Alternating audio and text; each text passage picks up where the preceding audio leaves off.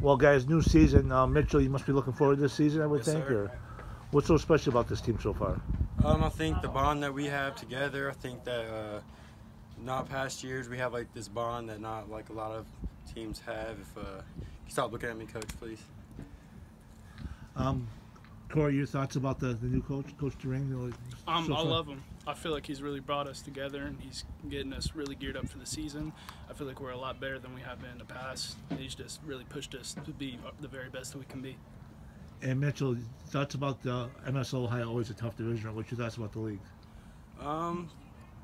It's definitely difficult, especially because we play a lot of D1 schools and we don't really have that many kids that come out for baseball. But the kids that we do have are very special to us, I think, and they really love the game. And Corey, last thing, you guys have a goal in mind? You have a team goal? What's your goal? What's your main goal this year as a team? We want to win, and we want to do whatever we can do to win. We want to make it as far as we can, no matter what.